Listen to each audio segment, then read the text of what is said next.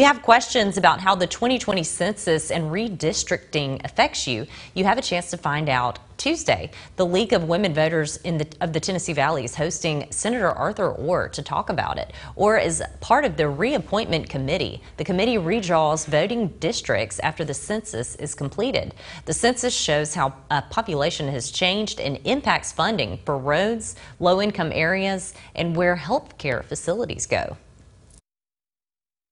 By understanding the effects of the census on us, on the people of North Alabama, you start realizing how important that is on who's representing you. The reapportionment committee, one of the things that we as the league are interested in understanding is how does partisan politics affect it.